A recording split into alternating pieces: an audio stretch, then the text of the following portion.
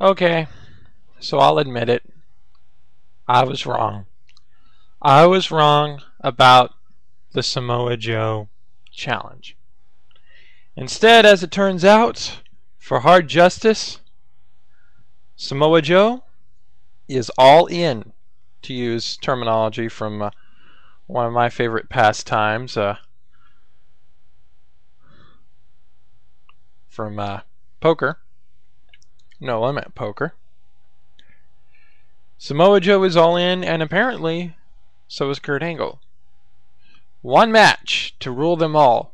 One match to bind them. Oh, wait, sorry. Pardon the Tolkien reference there. It's one match to determine who holds all the gold. You know, I didn't like the fact of having all the titles on the line in one match at Victory Road. And I'm still kind of sketchy about that whole idea for this upcoming Hard Justice. I mean, again, I kind of feel like this is a foregone conclusion match. I mean, Samoa Joe is due.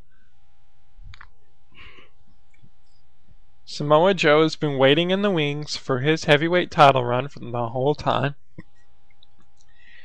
He's got the X Division and the tag titles, and I don't see Kurt Angle holding either the X Division or the tag titles. And sorry for looking off screen. I was pouring me a glass of Chardonnay there. I'm a wine geek, a cork dork as I prefer to say. But anyway, I can't see Kurt Angle holding the X Division Championship, and I can't see him holding the tag team titles. Even by himself, I can't see it. So it's pretty much going to be another foregone conclusion match. Samoa Joe is going to end up coming out on top, and he's going to have all the belts. The TNA tag titles, the X Division title, the TNA World Heavyweight title, and the IWGP Heavyweight title. And he is going to become the first ever all-at-once Triple Crown in TNA. The second Triple Crown overall, but the first one to do it all at once. And if you include the IWGP title, then really that makes him a Grand Slam champion in TNA.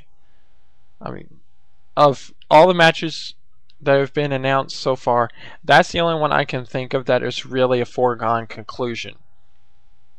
Samoa Joe will win it all. He's due. It's time. And if there is any sense in this world, which I'm kind of doubting after McMahon's choices as of lately, then Samoa Joe will win. He deserves to, and he's due. So, that's the end.